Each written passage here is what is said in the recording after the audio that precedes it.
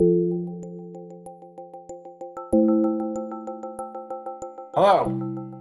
I'm happy to bring you great news.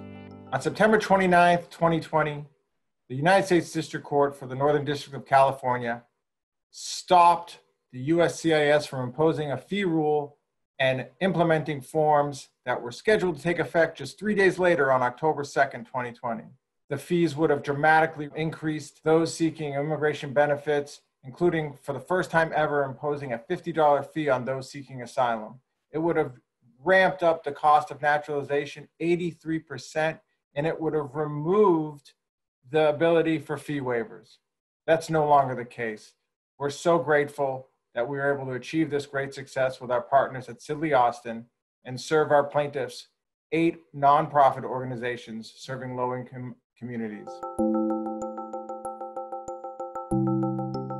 The court not only found that Mr. McAleenan and Mr. Wolf did not have the authority because they were not serving validly in the appointed positions or supposed appointed positions, but also that in implementing this rule, the agency itself did not take into account the harms that this rule would impose to low-income individuals, including many served by our plaintiffs.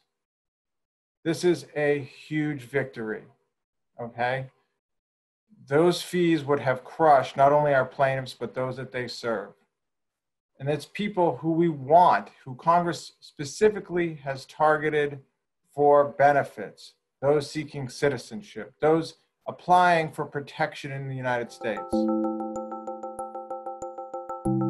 For now, the rule has been enjoined in its entirety. The government may appeal, but has not done so.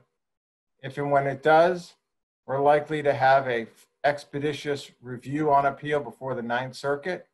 However, there are many steps between now and then, and for now, please remember this. The new fees are not effective, and you do not need to use any new forms. If and when that changes, AILA will be the first one to tell you.